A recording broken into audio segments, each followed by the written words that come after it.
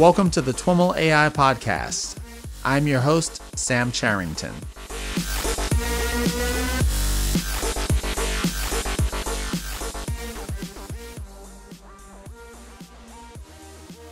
Before we get to today's episode, I'd like to send a huge thank you to our friends at Qualcomm for their support of the podcast and their sponsorship of this series. Qualcomm AI Research is dedicated to advancing AI to make its core capabilities, perception, reasoning, and action, ubiquitous across devices. Their work makes it possible for billions of users around the world to have AI-enhanced experiences on Qualcomm Technologies-powered devices. To learn more about what Qualcomm is up to on the research front, visit twimlai.com/Qualcomm, Qualcomm. And now, on to the show. All right, everyone, I am here with Julian Quiroga. Julian is Computer Vision Team Lead at CVSports. Julian, welcome to the TWIML AI podcast. Hi, Sam. Hey, it's great to have you on the show, and I'm looking forward to digging into your paper, which you'll be presenting at CVPR in the Computer Vision in Sports workshop. But before we do, I would love to have you share a little bit about your background and how you came to work in computer vision. Yeah, sure. Right now, I'm the computer vision team lead at CVSports. Yeah, I'm responsible for leading applied research in video understanding and videography. I work together with a team of scientists and engineers trying to get the best technologies for the company. Before joining CVSports, I was an associate professor in a university in Bogota doing research in signal processing, image processing, and computer vision. But I was contacted by the company, and they offered me join them for a very exciting kind of products with basketball. And since I played basketball since I was like 10 years old, so it was so exciting, and I accepted the offer. Yeah, I did a PhD in informatics and mathematics in France. Yeah, but before that, I was working more in signal processing and all the theoretical aspects. But then I started to work with images and video, and that's what I'm doing right now. All right, cool. And tell us a little bit about CVSports and some of the things that you do with computer vision at the company. Yeah, sure. So Sport is a leading company in sports data and sports media and all the regulated sports betting sectors, and is specialized in the capture and distribution of real-time data. In particular, in my case, we are doing more of applied research, trying to do like video understanding and videography to get automatic production and to collect data in real time. This data will enrich the kind of data that we provide to our partners. Some of the projects that they're working right now, they are related with automatic production with single and multiple use, and also the collection of data in the edge, really close to the event, to the sport event, for instance, basketball and volleyball, and in a really short period of time.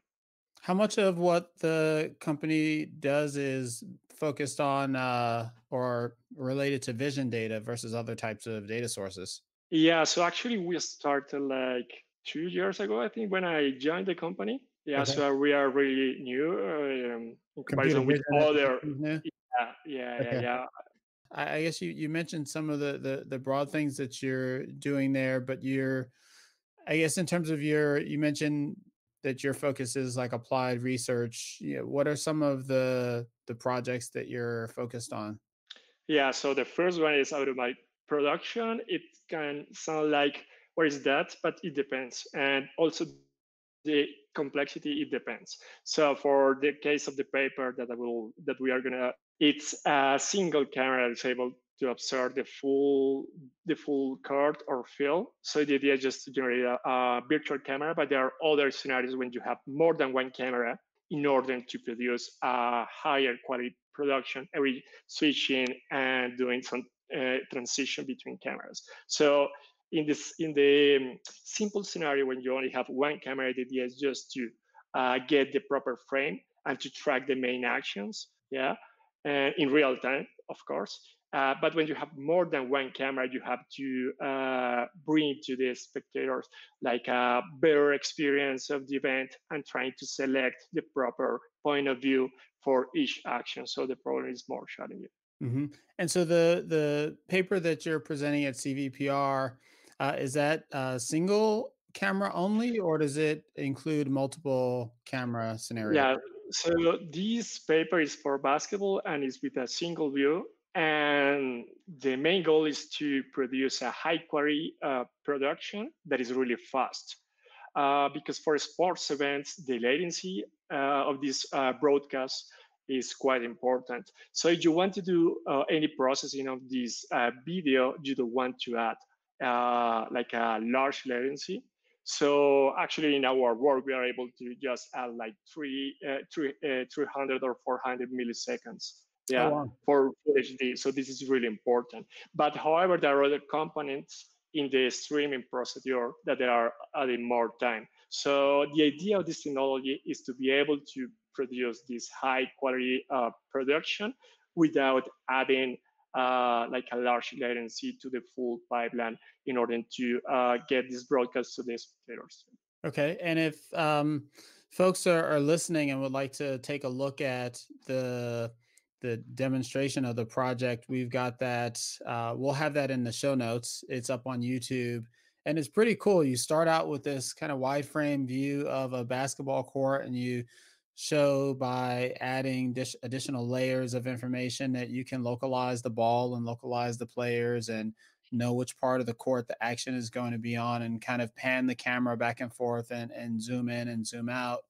Um, the this so the end result is a, as you've described and as the paper is titled, kind of an automated production where presumably you can just kind of point this camera that's connected to a model at a basketball court, and it'll produce something that's kind of watchable and engaging and interesting, as opposed to just the one zoomed out view. When we're talking about sports production today, like, I would imagine you've got a pretty broad range of what's actually done. Like, you've got, maybe at high schools or maybe even some colleges, a single video that's without an operator that's just recording. And then, certainly in the professional sports, you probably have teams of people creating a production. Is the goal here to produce something that is kind of productized and replaces one or more of those scenarios? Yeah, so one of the ideas with this project is to enable some people and college and schools that they are not able to have like a professional cameraman or something like that, yeah, to be able to record their games, yeah, but not only to record the games, but also to record and to stream them to wherever point, yeah, Mm-hmm. through the internet, yeah. So parents, family, friends, our fans can watch the game of their favorite team, yeah, without an expensive system of capture and production and streaming. Yeah, this is one part. The other part is that we are able to do the auto production, yeah, with the scene, as you mentioned, with the wide view. We have the full information, and at the same time, later we are also working on that. We can capture at the same time data, more data, locations, and analytics, and also embed that in the same broadcast. Yeah, Mm. and also with low latency. And so is the setup that you've got a single high resolution camera and the panning and zooming is all done digitally, or are you actually controlling a camera? Exactly. So actually, it's a fixed camera. It depends of the on the field, yeah, and the distance. It should be a wide angle, ultra wide angle, or a standard camera. Now, if you have like a large venue, you can use whatever camera. But if not, you will need like a wide angle or ultra wide angle. Yeah, and then all the production is over a virtual camera. So it's just Okay. like a digital crop or digital zoom. Yeah, trying to get that. So there's an important trade-off here, is that you want to contain the main action inside this virtual camera, but it's really easy. I mean, if you are not doing any production, you are containing the main action. Yeah. Right. But you have to crop. Yeah. But you have to crop enough in order to get the attention of the spectator to the main action. So there is a trade-off that you don't want to lose any action. Mm-hmm. Yeah. But you want to contain the action. So it should be like large and small enough to contain properly that. And it depends on the kind of basketball there are. So, I mean, imagine NBA, NCAA, something like that, or college basketball, or kids, or something like that. The speed of the game that's going to be different, so you can incorporate that in order to have like a smooth enough production, but you don't want to lose any action. Something like And what resolution cameras have you worked with, out of yeah. curiosity? So our standard setup is a 4K camera. Okay. Yeah. And the resolution of the produced game, it depends. If you are doing streaming, perhaps not so high, but it could be like full HD or HD. If you are just recording, yeah, it can be full HD. Yeah, it depends of also on the internet connectivity, or if you only want to record. If you only want to record, it can be like full HD. Yeah. Okay. Cool. So I mentioned in the demo, you roll through at the beginning a set of layers showing localizing the players and the ball and things like that. You actually show quite a bit of information overlaid onto the screen in the demo. What are the main contributions of the paper? Yeah. So right now with deep learning, I think that we are pushing a lot trying to get like end-to-end systems. Yeah. And instead of that, we wanted to have like a more modular system. Yeah. Going to the basics of team sports. Like I'm trying to get like a bottom-up system. So in basketball, you have your ingredients. Yeah. You have your players, you have referees, and you have the ball. Mm-hmm. And that's it. So we wanted to construct something based on that and trying to get good solution for localizing the ball and players and refs in time, yeah, and then trying to build really nice rules of production that can behave well depending on the different kind of basketball, yeah. And that is a good thing is that in the company we are a lot of people that love basketball, so actually we use it all this knowledge and all this experience trying to get good rules of production that perhaps in this end-to-end approach is quite hard because you're going to have a reference, yeah, and you want to have this crop in order to fool this and that. But depending on the kind of basketball, is not so intuitive and not so easy to include these kind of rules. But in our approach, that is modular, yeah, you have your ingredients or your model or the locations of your actors, in this case, ball and players, and we take out the ref. And then, depending on that, we can, at every time, select the proper crop for the action. So what are the main contribution? First of all, is like a full pipeline, yeah, that the more data you are getting of basketball games, the detector that you have for ball and player, they will work better. So you're going to be always in the right position. And also, it can easily be implemented in any field, yeah, and it's not expensive and it's working in real time. Okay. So I think you packed a lot into that explanation. Well, one question that jumped out at me was you mentioned that you start with these ingredients and identifying where the players are in the ball, and then you mentioned having rules to determine what the optimal crop and zoom are. Do you mean those rules literally, meaning that the deep learning is doing the detection and localizing the ingredients, and then you've got a set of static rules that are based on that information that do the production, or is the production also part of a learned model? Yeah, so the learned model is there are two main components that they are learned. One is the actors, ball and players, and the other one is what is the game state. Because depending on the state of the game, you want to follow one rule, or you want to do something, you want to be more attentive, or you want to be almost still, it depends. Yeah, but we are not trying to learn the proper virtual camera. Yeah, Yeah. that was a choice that we did. Yeah, I remember that when discussing the different approaches that we could take, there are really similar configuration of players. Yeah, and depending on the ball, you want to frame that action in one way or in another. So you have to first you have to be aware of where is the ball. Yeah, Mhm. but not only the ball is directing where is the proper framing, and you have to be aware of the players and player distribution. Yeah, but not only this distribution will tell you what is the proper frame, and you need a combination of these two depending on the game state. And sometimes, I mean, in end-to-end approaches, yeah, if you want to state that like end-to-end, you have all your ingredients or even your raw video, and then you want like an output, the proper framing. Yeah, and it's going to be like a black box. Mm-hmm. And trying to adjust that for one kind of basketball or one kind of thing, that's going to be quite hard. This is what we did this choice. And and yeah, so it's quite easy to set one kind of behavior for one kind of basketball. Okay. Okay. When you say one kind of basketball, what are examples of kinds of basketballs that would change the way you would frame Yeah, the shot? so yeah, so there are some challenge when you want to produce basketball with a really nice zoom. Yeah, and just for instance, if you see the production that they are doing for NCAA or for NBA, it's quite different.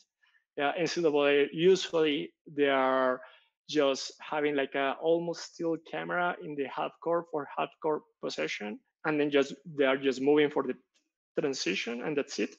For the NBA, they really want to track and to do more zoom when they are during a half court. So this is like a two kind of production. But Hmm. by kind of basketball, I'm talking about the maximum speed. So the main challenge when you are trying to do that is someone that is really fast, like LeBron James or something like that. Yeah, and you want to track the main action, but you don't want to disturb the people that are watching the Yeah. production. So you have a trade-off. Yeah. Yeah. So if you already know that your basketball is not going to be so fast, yeah, you can have like a maximum speed of the virtual camera and things like that, and be sure that you're going to be able to track the main action. But if your basketball is quite fast and you don't want to lose the main action, so you have to relax somehow your roles in order to always be in the right position. Okay. Yeah. Okay. So the modular approach, it sounds like it allows you to, it gives you a little bit more kind of knobs for addressing these different characteristics of games in terms of faster and slower. And also, it sounds a little bit like it will allow maybe in more of a professional setting, if this is deployed, the whoever's using it to kind of tune in a personality for the way they want the video to kind of feel. NCAA versus NBA, for example. Yeah, yeah, and even for the case of NCAA, between men and women is totally different. Usually, for women, the point guard is really close to the half court with the ball. So if you want to take a look at the point guard and also the action that is taking place under the basket, you need a wider framing. But for men, it's totally different. They are moving different. So there are something that I mean, we are not trained to learn that, but it's also possible to learn that and to avoid feeding that by hand or by the satisfaction of customer. That is usually what we are doing. Yeah, sometimes some customers they prefer this kind of production than other, but it's quite easy to transfer that in our models. Yeah, that is not so easy for an end-to-end system that you have to change your last function or your data or whatever else. Yeah, And retrain. yeah. You also overlay this graph of Gaussian-based actionness in the video, and it seems to try to capture where the action is or is likely to be on the court. Can you talk a little bit more about that metric and what goes into it? Yeah, sure. So the first thing is that we are modeling players like two-dimensional Gaussians in the court. That is quite intuitive. Yeah. So since we have like a core model, it's quite easy to have like shapes with the proper sizing pixels in the image. Yeah. and also to map that to a 2D histogram. So we are able to model the distribution of players. And our hypothesis is that if players are more concentrated in a given area of the court, it's more likely to have like more action there or something interesting that will happen. Mm-hmm. Yeah. Imagine that half of players they are in one half court, or the other half is in the other half court. So surely they are in a timeout or something like that. Yeah, and it's quite hard to decide where I should look, or perhaps I should do a zoom out. Yeah, something like that. So this is one thing. The other thing that you can easily think is, okay, if you have the ball, you only need the ball, right? And you can track the ball like in soccer or something similar, or in volleyball, I don't know. Yeah. And yeah, but there are a lot of interesting things that you also want to see. You not only want to see someone with the ball like that, and everyone in the key area taking screens and doing a lot of things and trying to get free for a shot. So it's quite interesting. So this function is trying to describe this livelihood. Yeah, but alone it's not so useful because we know that we have to that we want to have this ball. So what we are doing, we are taking each player and modeling this player as a 2D Gaussian, and then we get this Actionness function that is a mixture of Gaussian. Yeah. And depending on the complexity of the production that you want to do, you can take this distribution and take the optimal framing. I mean, you can also compute the amount of zoom to cover a lot of players or not. But in the paper and the video that we shared, this simplification, we are just projecting this to the mixture of Gaussian to 1D. Yeah. And we have like a 1D function, and we just want to take the peak of this function as the center of the action, and then we just center the virtual camera in at this value. And then with the ball, we take a look if the ball is inside or not.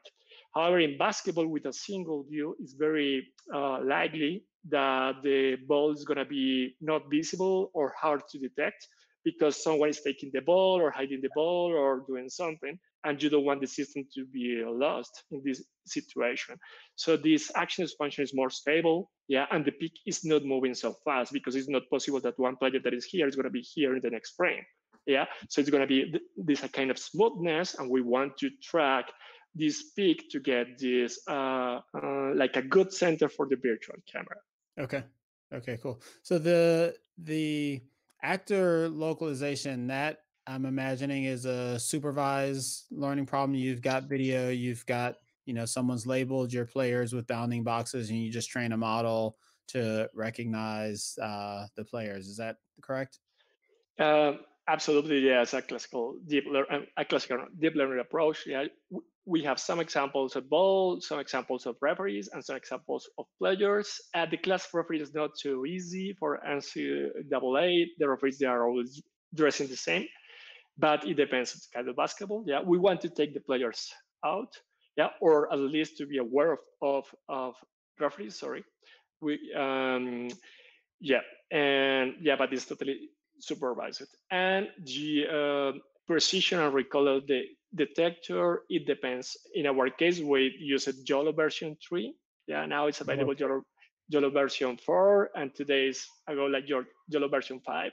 But there's some controversy over whether it's real YOLO or something else. So the nice thing of this approach is when a bird detector and a faster is available, we can just plug here, and be more confident on the detection of our actors, And also we are using our core model in order to do not train over the raw image, but we transform the image according to the core model. So we ensure that the network is only observing the area of the court, and there are some proportion when we are doing this transformation that make the job easier for the detector. So this is why even under large overlap, we are able to detect players with a really good accuracy. So elaborate on that a little bit more. It sounds like you're saying you have YOLO as the detector, and that's operating on still frames, correct? Yep. And you've also got this model for the court that you know the angle of your camera. I'm assuming we're talking about like the 3D model of the court and like the 2D, 3D projections and that kind of thing. Is that what you're referring to with the court Yeah. model? So yeah. So since the camera is fixed, we localize the card, Mhm. or I mean, we localize the camera. You can see one side or the other, but it's equivalent. So we can compute actually a card volume. So like the projection of a card of a volume of interest. Imagine like a 4 meter high, 5 meter high volume in the image. So we can take this region, yeah, and actually to crop and transform that and feed the network when we are training. Yeah, and this will ensure that the variance of the sizes for the object that's going to be not so high and can be more specialized in order to detect the players, because it's not expecting whatever size of players and things like that. Yeah. So how tightly cropped around a player is the image that you're feeding to the detector? Is it very tightly cropped, or is it, you know, half court or something like that? No, is the full court. Yeah, but Okay. imagine that we are taking out everything that is not the court and just taking like a crop that exactly contains Okay. all the pixels of this volume, and the players there, they are gonna look similar in shape. I mean, it's not likely to have like a player in this transformation that's going to be the double or 3 times the size of others. So the number of anchors for YOLO, it's going to be a smaller number. Yeah. Okay. And so you mentioned earlier that part of the contribution of this paper is being able to, at least what I took as being able to do this kind of actor detection and localization in a short time frame. Can you elaborate a little bit more on if you've got the out of the box detector? What pieces are you doing on top of that? Yeah, so then that when we have all these detection of actors, they depend a lot on YOLO version 3. Yeah, and Mhm. it's going to be faster when a new detector or faster. So actually, we did like some changes in YOLO. Usually, YOLO is not so good for small objects, but in basketball, there is one small object that is really important. That is the that is the ball. Yeah. Yeah. So actually, that there is like a map that is combining different layers. We modify one layer in order to take the layer 11 that is able to get some interesting feature of small objects till 14 times 14 size. Yeah, and this enables us to detect the ball in a more consistent way. So starting with these detections, then we use our core model again to localize the players in the court plane and to create this Actionness function. Yeah, but then or also we get to the histograms that is trying to estimate what is the state of the game. Yeah, if it is a half court or timeout or a transition or something like that, in order to switch for the proper role. Yeah, Mm. of the production.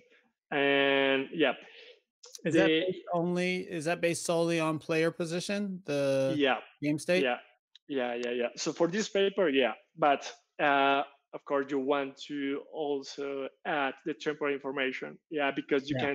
you can have like a distribution of players for different situations, yeah. But the story, it's Yeah, I mean, I would sorry, imagine if the you're history is very important, yeah.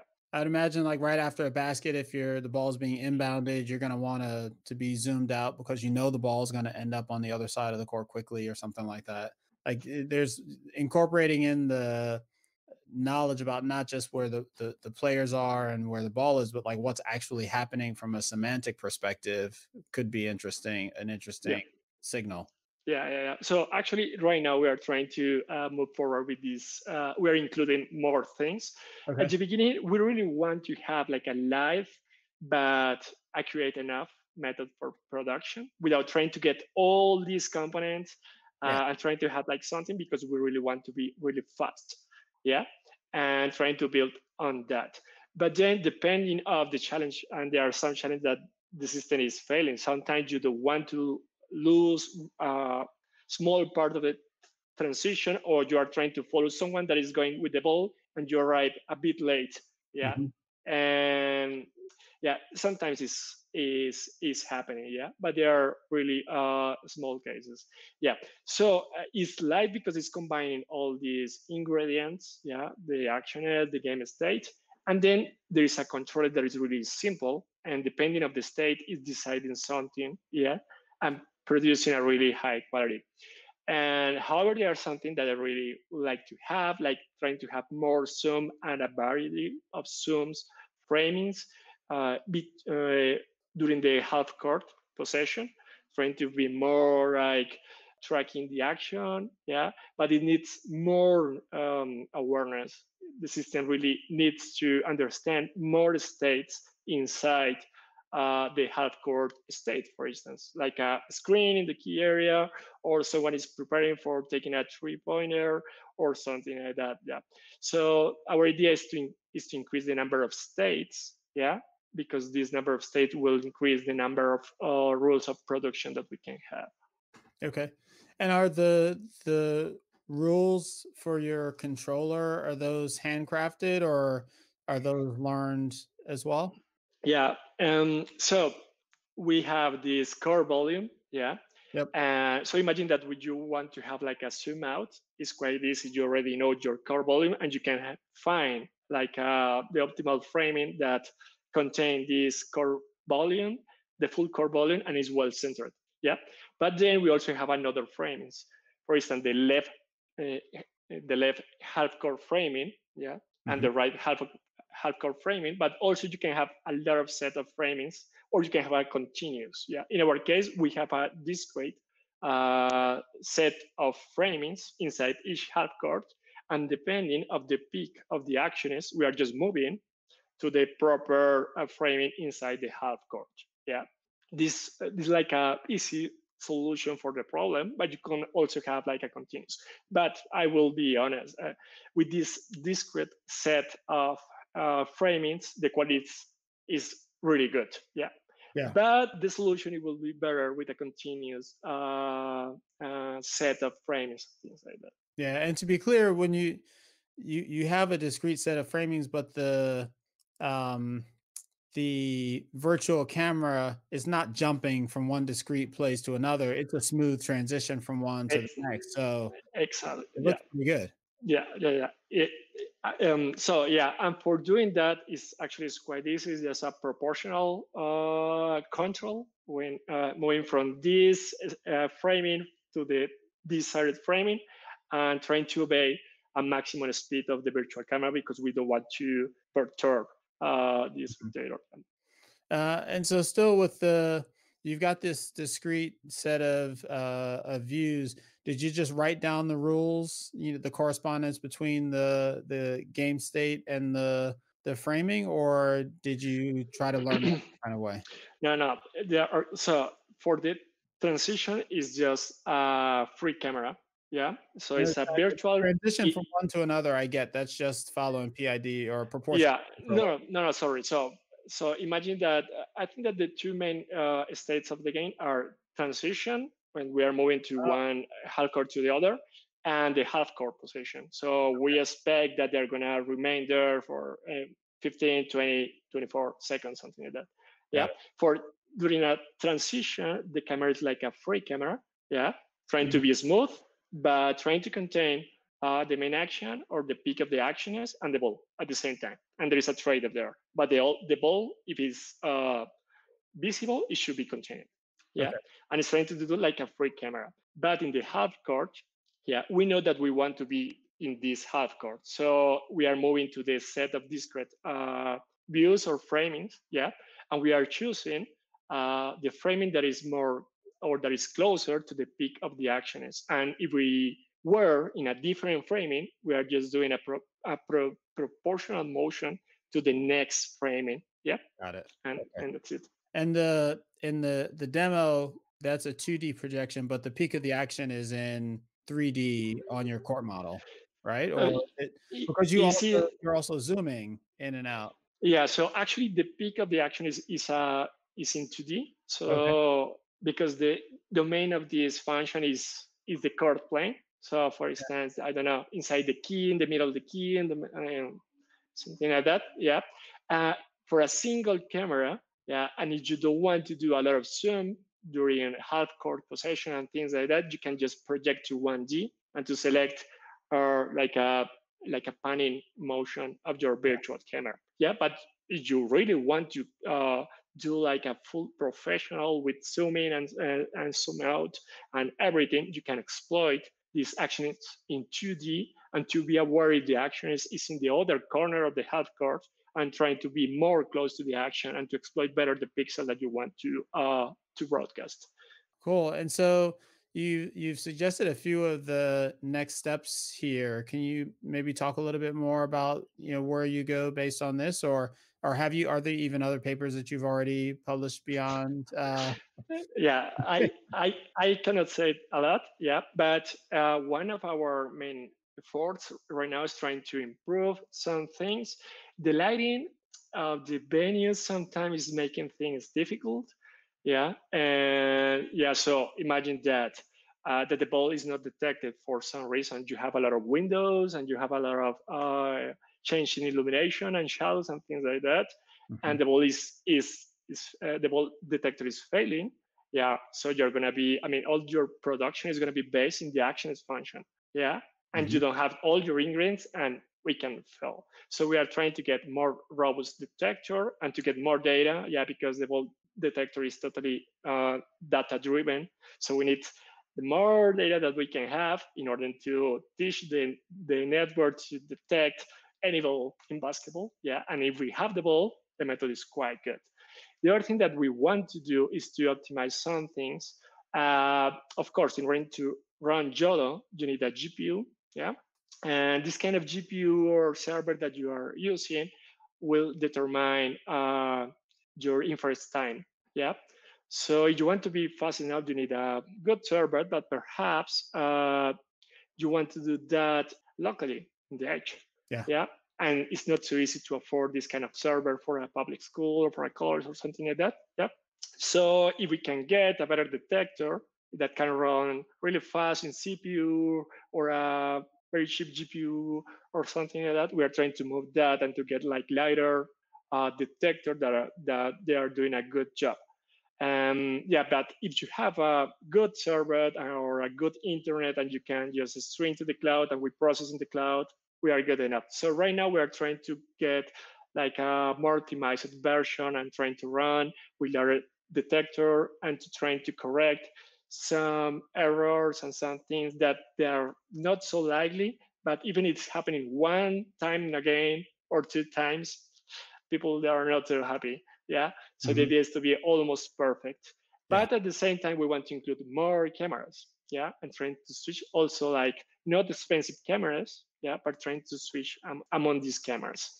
And on the other hand, since we are already aware of the location of players, at the same time, without the production, we are collecting or we can collect some statistics that they are going to be really useful. Yeah, for players, for the coach, for fans, for everyone. Yeah, in real time or after the game. It depends because the necessities are different. Yep.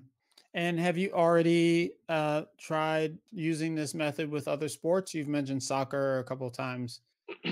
How generalizable, how easily generalized is it to, similar but different sports? Yeah, our belief is it should work. I mean, the first modules. I mean, the actors and something like the core model or field model for soccer and things like that. But the rules of production, if you're watching soccer or volleyball, they're going to be different. This is the really nice part. Yeah, because you don't have to change all your model. Yeah, you have your knowledge here or the knowledge of the location of your actors, but then you can incorporate other kind of knowledge in a later stage, like how you should produce soccer for one camera or for two or for 20 cameras or volleyball or any other sport. But the main ingredients, yeah, they are going to be the same. Yeah, but yeah, we are trained that in other sports. Yeah. So you're already starting to look at that. Yeah, sure. Any other thoughts on future directions for this, or other things that you're excited about it, kind of this intersection of computer vision and sports? Yeah.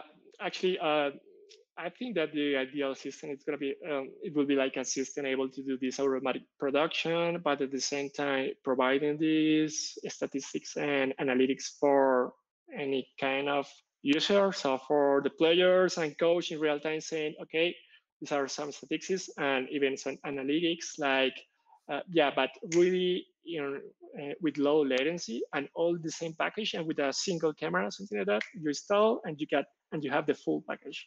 Actually, we are aiming that at this part. So you can have that, you can have your auto production, you can have all the data that you want, with the same system, and with low latency. This is the goal.